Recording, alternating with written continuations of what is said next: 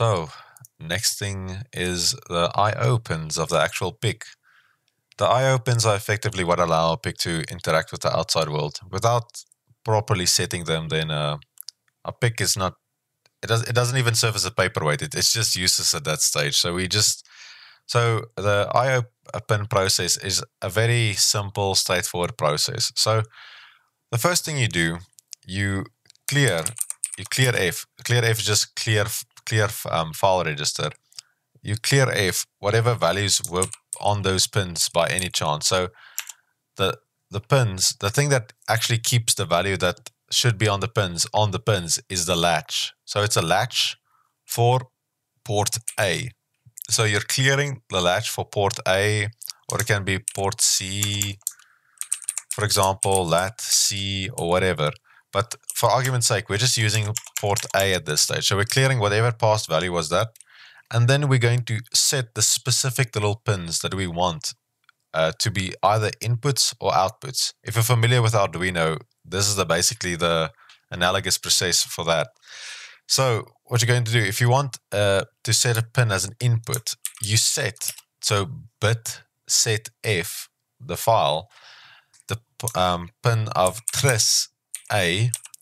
Let's say we want port A0 to be. So it's the 0th pin. So it's RA0, the 0th pin of port A needs to be set to an needs to be set to an input.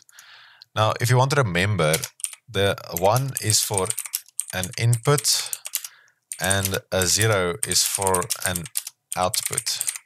By default, all the pins are set as inputs when you boot up the PIC, unless you specify otherwise.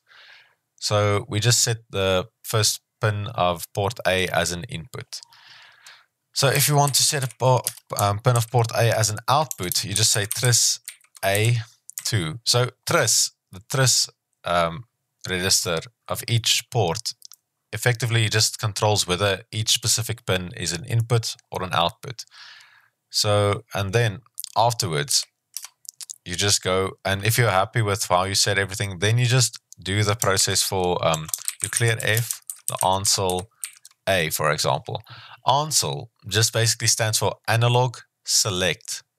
So if you're working with the digital inputs and outputs, you're not really interested in reading analog values, and you need to tell the PIC this, else it's just going to not respond as you want it to when reading specific pins or writing to specific pins and everything. So clearing the ansel A register for the specific pins. Now the ansel A register is actually pretty simple. It's just it's the same as the tris A register. So if you want to set ansel A0, for example, then it's going to set the first pin of port A as an analog input or output, whatever, depending on whatever you specified here. So port A0 is specified as an input, so we can set this as an analog input as well. So if you want to, for example, do an ADC reading or a DAC output or whatever, you're going to turn on the ansel A register to that specific little pin.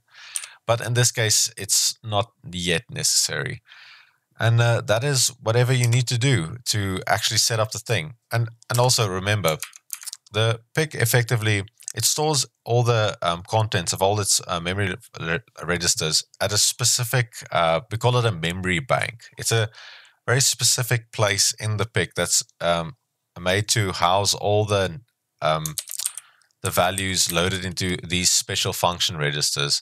So for safety's sake, I found it sometimes works without doing this, but for absolute safety's sake, just say move literal to bank 0xF, and then just move literal to, just so the PIC just knows you're definitely working in this area, else it might just write to a very wrong location.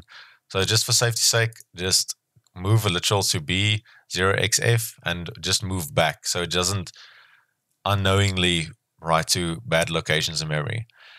And now from then on, you can just do whatever you want. You can just let's say we want to move literal to working and just say, let's call it 6. And then we just move the working to a specific file. The file of interest in this case is port A. And then we can just compile this, and hopefully it will compile on the first try. And it did compile on the first try. So we step through the program. And okay, so it jumps to init, it moves memory B, clear after SI, clear after SI.